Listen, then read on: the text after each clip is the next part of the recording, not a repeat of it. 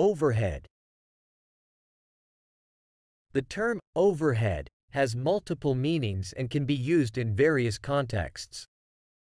Let's explore 3 common meanings of overhead and provide examples for each.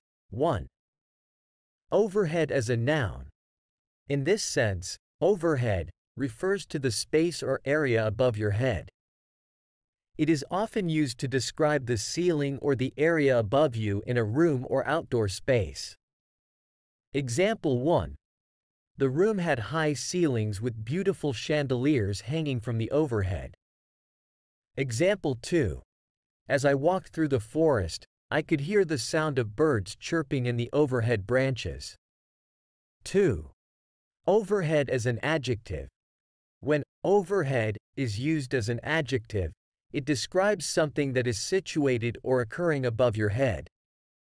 It is often used to talk about objects, structures, or actions that are positioned higher than the speaker. Example 1.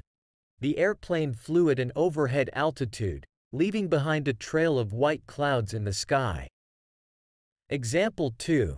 The construction workers wore hard hats to protect themselves from any potential overhead hazards. 3. Overhead as an adverb. In this case, overhead describes an action or movement that is happening above someone or something.